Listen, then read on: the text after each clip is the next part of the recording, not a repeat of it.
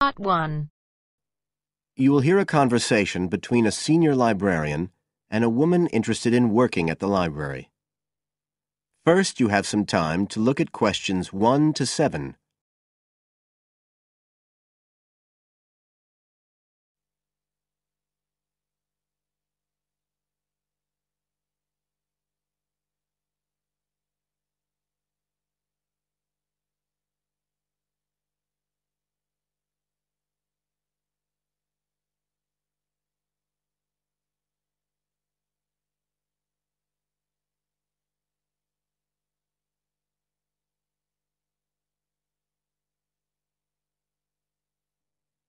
Listen carefully and answer questions 1 to 7.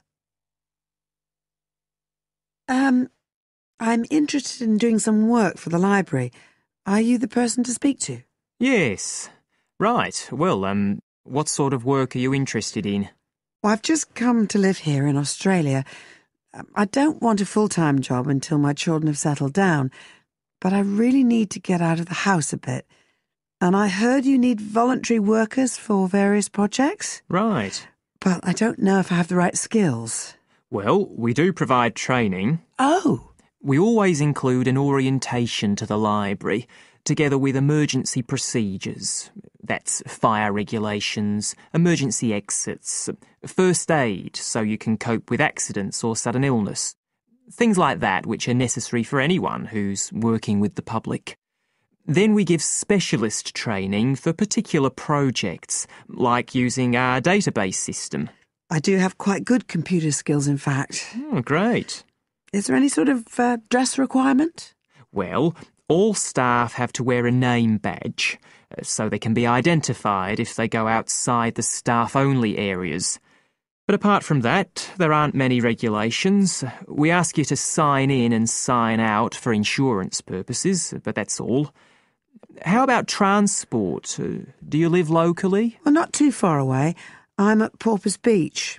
My husband needs a car during the day, but it's only about 20 minutes on the bus. In fact, we can reimburse part of your travel expenses in that case. Oh! Would that be the same if I came by car? No, because parking is such a problem here. One thing we are looking for, though, is someone who can drive a minibus. No problem. So, do the projects involve going outside the library? Some, yes, but not all. We've just finished one which involved working with photographs taken of the area 50 or 100 years ago. It basically involved what we call encapsulation. Putting them in some sort of covers to keep them safe? Exactly. It's time-consuming work, and we were very grateful to have help with it. Then, sometime next year, we're hoping to begin working on an initiative involving the sorting and labelling of objects relating to local history. We'll be needing help with the cataloguing. Oh, I'd definitely be interested. How about at present? Well, we have a small team who work to support those who are unable to read. Working with the blind? Yes, or other groups who have reading difficulties.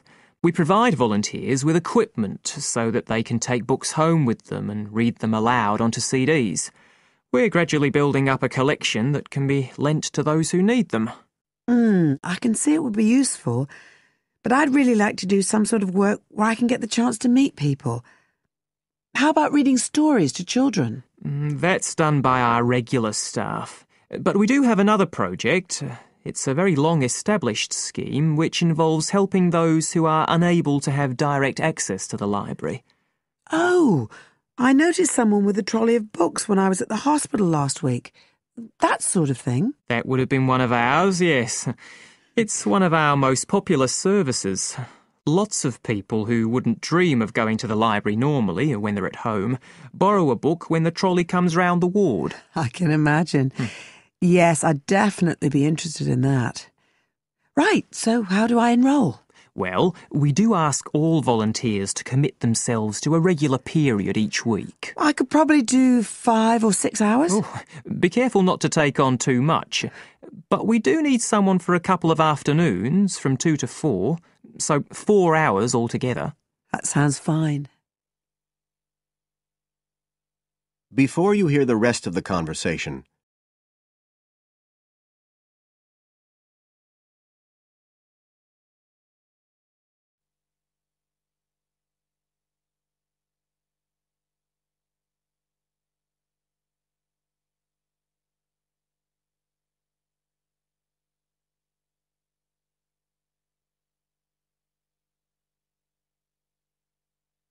Now listen and answer questions 8 to 10.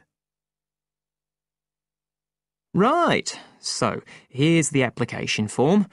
It asks the usual questions, name and address and telephone number. You also need to fill in details of who we should get in touch with in case of any accident or problem like that. We do need to have that filled in.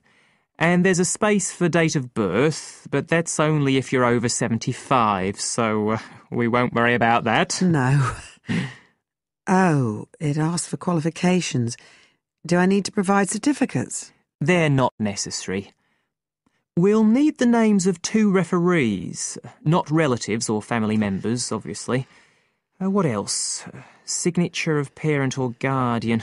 That won't be necessary, as I assume you're over 18. Yes. What's this? It says civil conviction check. That's a document we have to provide by law for those working on projects involving children, so we won't need it in your case. But you will need to sign this separate document. That's a copy of commitment. It's basically an agreement to work according to the library guidelines. So, if you'd like to fill this all in, you can do it here or take it home, whichever you prefer. I'll take it home if that's okay. Right, well, thank you for your time.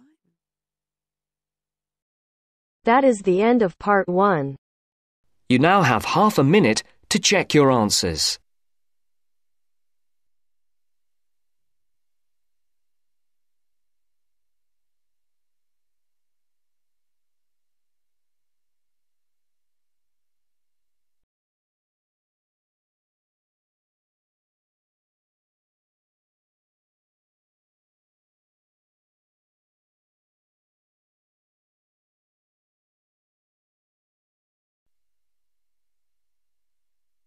Now turns to part 2.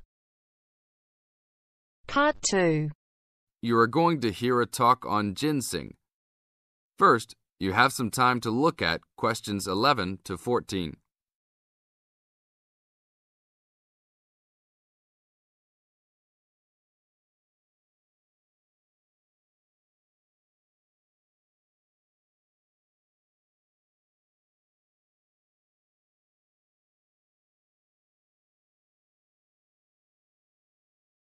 Now listen to the tape and answer the questions. Good morning. Today we'd like to talk with Mr. Schumacher of Kaiser Farms. Mr. Schumacher, what is in ginseng that makes it so special? Thanks. The key elements in ginseng are the active ingredients known as ginsenosides. All true ginseng products on the market contain a certain percentage of ginsenosides, and a number of factors determine how much. The age of Wisconsin ginseng when harvested plays a major role in determining the natural level of ginsenosides. Tests have shown that the older the plant, the higher the ginsenoside content. 5-year-old Wisconsin ginseng plants have had ginsenoside levels as high as 20%. As a family operation, one of our strategies in producing the highest quality product available is to only harvest 4- and 5-year-old roots. The majority of Wisconsin ginseng harvested is 3 years old. The reason for this is that the expenses to care for and the possibility of disease increase as the plants become older. By limiting the amount of ginseng that we plant each year, we are able to provide the necessary attention and care to produce the highest quality 4- and 5-year-old roots.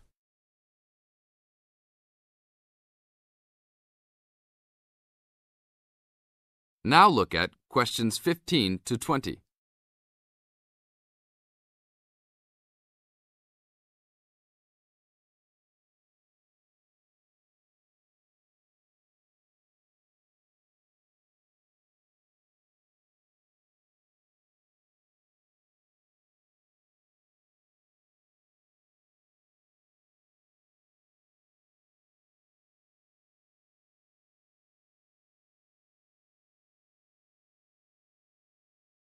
As the talk continues, answer questions 15 to 20.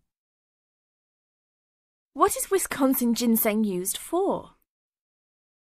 There are 2 real species of ginseng on the market today: Panax, Korean or Chinese, and Panax, quinquefolius, Wisconsin.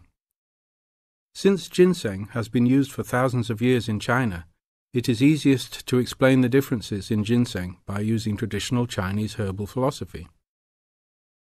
Wisconsin ginseng is considered a cooling type herb, and Korean or Chinese ginseng are considered heating type herbs. As a cooling herb, Wisconsin ginseng is used as a preventative medicine. Here in the United States, Wisconsin ginseng is considered an adaptogen. As an adaptogen, Wisconsin ginseng acts to normalize body functions and strengthen the immune system and other systems in the body. Over a longer period of time, it builds up energy and maintains the body at a higher level, acting to reduce stress and fatigue. As a heating herb, Panax ginseng is used more as a stimulant and is often prescribed in China when the body is recovering from an illness and is worn down and in need of a rapid boost of energy. It is only recommended to be taken over short periods of time and not continuously. Wisconsin ginseng is considered the premier ginseng in China because it can be taken on a continuous basis and acts as a preventative type medicine by slowly building up the body. Wisconsin ginseng fits in perfectly with the Chinese herbal philosophy of preventative type medicine. Unlike here in the US, where we often wait until we are ill to seek medical attention, the traditional Chinese medicinal philosophy concentrates on building up the body to prevent illness. Based on the way Wisconsin ginseng has been prescribed in China, it is the correct ginseng to be taken for the majority of the consumers. Travel to China and see firsthand the ginseng that is considered the world's finest ginseng. That is the end of part 2. You now have half a minute to check your answers.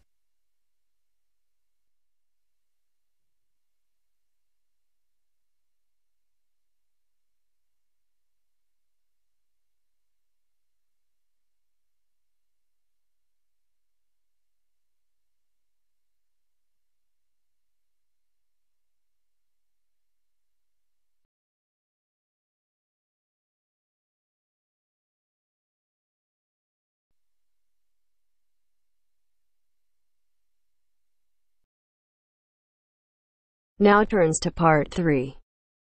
Part 3. You will hear a discussion between a student, Aldo, and his supervisor, Dr. Hurst, about his research assignment. First, you have some time to look at questions 21 to 23.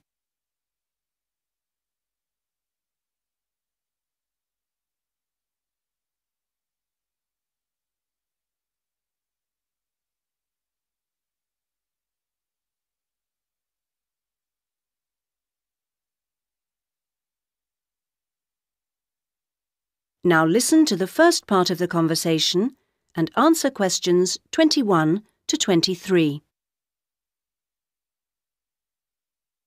So, Aldo, how's it going so far with your assignment? Not too bad. You're looking at the community round here. That's right. How people perceive the community they are in. Have you made much progress? I conducted quite a lot of interviews on the street with local residents. Their responses are interesting. I haven't got quite as many yet as I'd like. I had wondered if I'd have language problems, particularly with the different accents. I seem to have managed, though. Having to work in the open has made it harder, and with the cold weather there's been recently, people don't necessarily want to stop and talk like they do if it's nice and sunny. That's something I've had to deal with. Of course, some people are too busy to stop and talk, but that's okay. I see. So, have you formed a good overall picture of how people view the community? To an extent. I've certainly talked to plenty of older people. I guess they may have more time to talk. I still don't really have enough young mothers, though. I've managed to get enough older mothers and children through the schools. That's something I had been worried about. Well, that shouldn't be too hard. Now, how are you going to deal with all the data you've collected? That's the difficult part. I guess I need to run some analyses, but I'm rather unclear about what methods to use. You've told me you're confident about using computers, so You just need some input on choosing programs. You should attend a statistics seminar. They're held every Friday after the methodology seminars in room 105. That should help you to select an approach. Oh, good. I'll do that. Now you have some time to look at questions 24 to 30.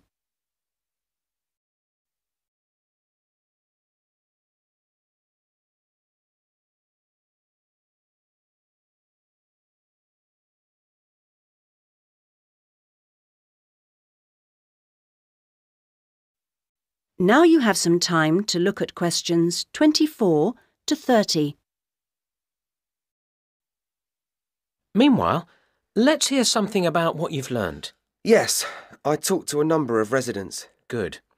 I imagine they didn't always have the same opinions. Views were certainly quite mixed. Take sports facilities. In general, people seemed to think they weren't very good. There's no swimming pool in the area, for example.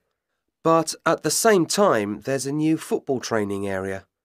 It looks very smart to me, but it doesn't seem to get used very much. People seem to prefer sitting around in the parks. They enjoy that, taking picnics and so on. Although they want the council to be more efficient at cleaning, there's a lot of litter. People are obviously very concerned about their children's learning. The general view seems to be that early schooling at primary level is of a good standard in the area, but that this standard declines as children move up through the system. The colleges were criticised in particular. OK, now are you going to collect any more data? Some, I hope. There's a local festival next week, and I think the events there will give me some useful opportunities. I talked to a council officer about it all. Good. What does it involve?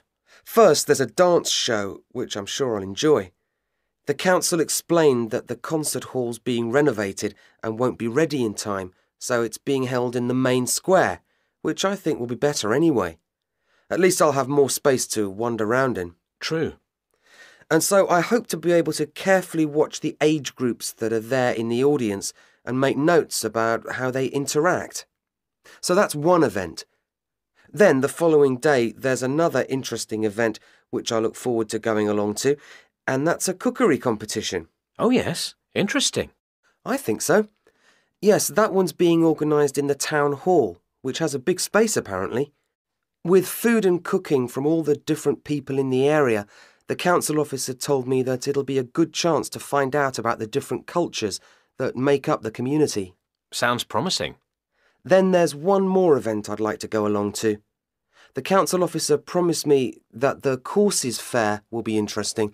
It's going to be in the Langtree Theatre, and the officer said lots of teachers will be there. I've already talked to plenty of them, but he advised me to put some questions to the head of education, who will also be there. That's all very useful. OK, I suggest you come back next week. That is the end of part 3. You now have half a minute to check your answers.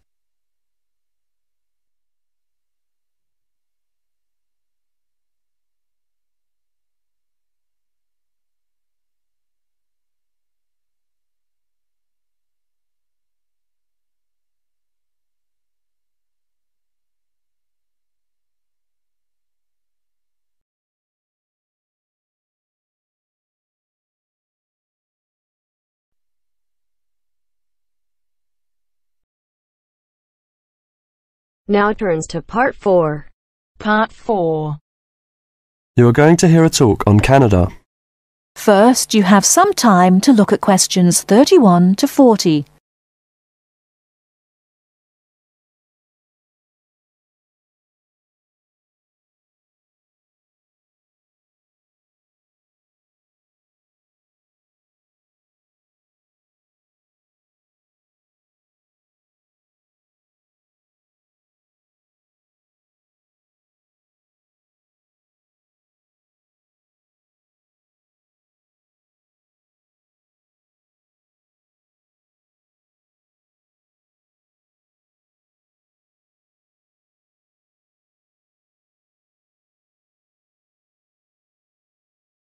Now listen carefully and answer questions 31 to 40. Good morning and welcome to this talk on Canada. Many people think of Canada as a land of ice and snow. They think of it as a young country with few inhabitants, a country of English-speaking white people. While some of this is true, it is also an inaccurate description of the country we call Canada. Canada lies in the northern half of the continent of North America. The most northern parts of Canada are sometimes called the land of the midnight sun, because at certain times of the year the sun never sets and is still shining faintly at midnight. This northern part of Canada is cold and mostly snow-covered all year round. Most of the people who live in this northern part of Canada are called Inuit or Dene.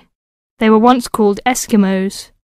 They are the original people of this land and are part of what are called the First Nation. As we move to the more southern parts of Canada, the land changes and so does the people. Moving from east to west in southern Canada, we travel from the Atlantic provinces of Nova Scotia, Newfoundland, New Brunswick, and Prince Edward Island. These small provinces, with small populations, border on the Atlantic Ocean. The land in these provinces is not very fertile, so fishing, forestry, and mining are the main industries, although in some small areas, agriculture is also important. If we travel west from the Atlantic provinces, we come to central Canada, composed of the large provinces of Quebec and Ontario. Both provinces are rich in natural resources, have fertile land, and are the centres of industry for Canada's largest cities. Toronto and Montreal are found in these provinces. The province of Quebec is the centre of French language and culture in Canada. In fact, Montreal is the second largest French-speaking city in the world after Paris. Finally, in the far west of Canada, we come to the province of British Columbia.